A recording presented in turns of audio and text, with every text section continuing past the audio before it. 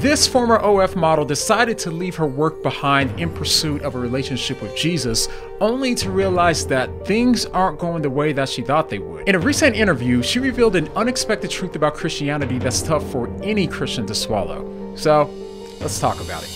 So if you watched my previous video on this topic, then you saw that she was a pastor's daughter that ended up becoming a multi-millionaire from making adult content on OnlyFans. She found herself in the top 0.01% of creators, making her one of the most successful in the entire world. And then her recent interview with Michael Knowles, she explained how her last talk with her parents went right before she moved to California to do adult content full time. And we were just out on my porch in my apartment. And my mom didn't say a word to me the whole time when I was, like, they knew I was moving the next day, but didn't say anything to me, wouldn't even look at me.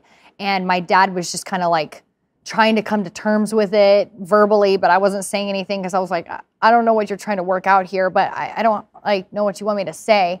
Like, I know you disapprove. I just want to know if you still love me. Yeah. But I didn't ask that directly, but the one thing that my mom said before they walked out the door was just like, I hope you're happy in your endeavors. And then just left. And it broke my heart, truly. Ooh. So. But she must have been in some immense pain. Absolutely. Probably felt a bit of guilt. Oh. Sorry. It's all right.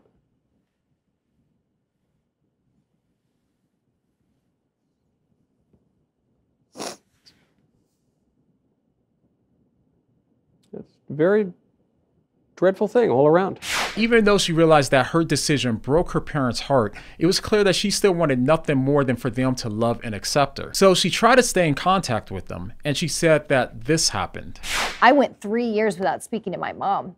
Like, there was absolutely no communication, and except for she did send me a letter, like an email, that was just saying that I had drifted far from God and that this wasn't his purpose for my life. And I was like, okay, thanks, appreciate that. Like, that's great. I was very hurt by that because it just didn't feel real. I didn't feel like she was being real with me. I felt like she was judging me. And I don't deal well with judgment. I'm a very rebellious person when it comes up to judgment. Like, that's just kind of who I am sometimes, which I'm not saying is right. But I really came at it like, I don't care what you say. Like, that's what you're going to say to me? After all, that's what you're going to say to me? Well, I'm already on this path. Why not just keep going? And that point in my life, I remember that was when I was like, I have nothing else to lose, you know? So she only got deeper into adult content at that point, but that was only until something really unexpected happened. After years of doing adult work, she said that she decided to give it all up in order to pursue a relationship with Jesus.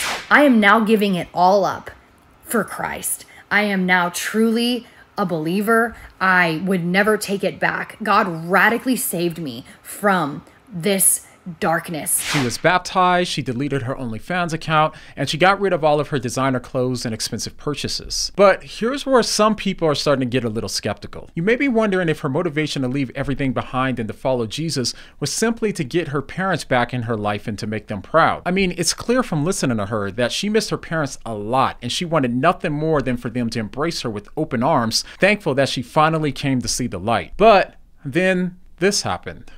In my mind, I expected this change to be like the prodigal son returning, you know? Yeah. In my mind, I was like, I hope that's something like what it's like to return home whole, and not whole. He didn't come back whole. He came back broken, you know?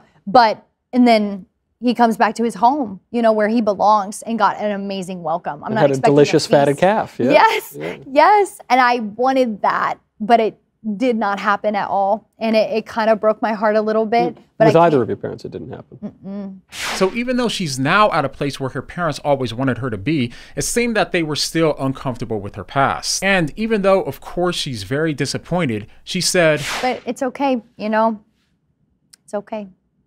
I think God does things like this sometimes, because when we come to God, he wants us to see if we truly want him, or if we've come to him as a means to get something else, a way to get the idol that we really want, the God of our hearts rather than him. This could be us coming to God only as a way to feel better about ourselves, or to get a promotion at work, or for him to help us find a spouse, or really anything else other than God. Whatever it is in our heart that says, if I just had that thing, then I would be whole and happy, that's the functional God of our hearts. And in this case, it could have been acceptance from her parents once again. But she said ever since she's met God, this is what's been happening.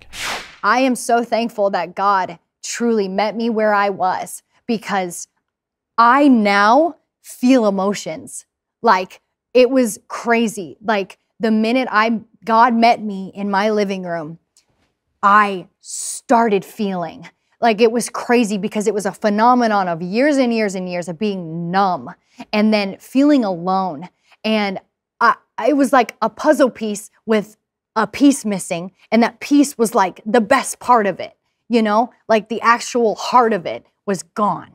And I had this moment with God where I was like feeling all of this, and I was sobbing in my living room. Sobbing. This was after I had met Jordan, before we became boyfriend and girlfriend, but I was at my wit's end. I had everything around me. I lived in a 4,200 square foot home, which was like $3.5 million. I drove a Porsche. I had any designer bag that you could want. I have a ginormous closet. I have everything. How much money do you have at this point? At this point, I had grossed $9 million. That is a lot of money. Yeah. But man, that was the biggest point of it all of this, was like, money doesn't matter. It did not bring me true joy. Like, you can be happy, like, oh, I just got a new bag, cool. But that's not joy. Like, the joy that the Lord gives you is like, well, one, he says it's your strength. But the joy that I have now is nothing compared to worldly happiness. Like, worldly things will tell you, like, oh, you need these things, truly, which is crap. Materialistic things are crap.